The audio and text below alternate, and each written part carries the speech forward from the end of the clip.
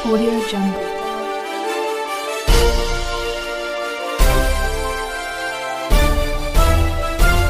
Audio Jungle.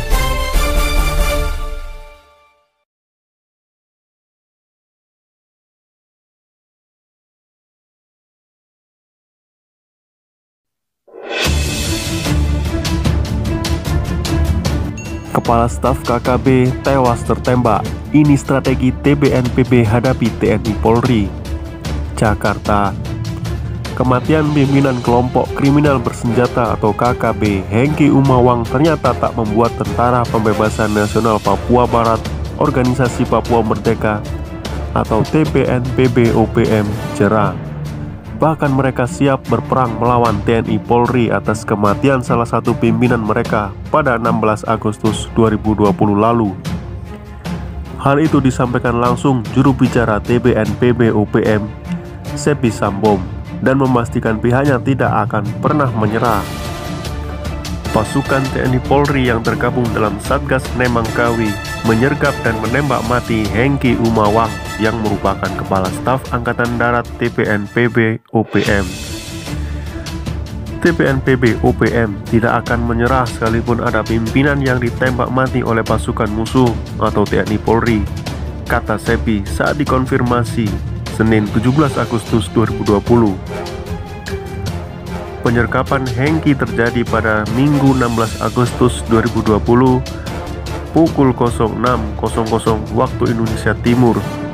Pergerakan Hengki sebelumnya sudah terdeteksi sejak Kamis 13 Agustus. Tak gentar dengan kematian Hengki, TPNPB-OPM akan terus melanjutkan perjuangannya hingga meraih kemerdekaan dari Indonesia. Perjuangan akan berlanjut hingga Papua merdeka penuh, ujar Sebi melalui pesan teks. Saat ditanya apakah TPNPB-OPM akan melancarkan aksi balas dendam atas kematian Hengki Umawang, Sebi enggan menjawabnya. Hengki diketahui merenggang nyawa setelah tertembus timah panas tim gabungan TNI-Polri dalam penggerebekan markas di Kkb Timika. Di sekitar Timika terdapat 3 lokasi yang menjadi markas, yakni Kkb Lama, Kkb Baru, dan Amoko yang berada di dekat distrik Mayaro. Atap Kapolda Papua Irjen Pol Paulus Waterpau dalam keterangan persnya di Jayapura Senin 17 Agustus 2020. Penyampaian informasi terkait penindakan Kkb tersebut disampaikan Kapolda Papua yang didampingi Pangdam 17 Cendrawasih Maijen TNI Herman Asaribab dan Kabinda Papua Maijen TNI Napoleon. Mereka menyatakan bahwa penggerebekan itu berawal dari ditangkapnya satu orang warga yang diduga sebagai pemasok bahan makanan ke Kkb.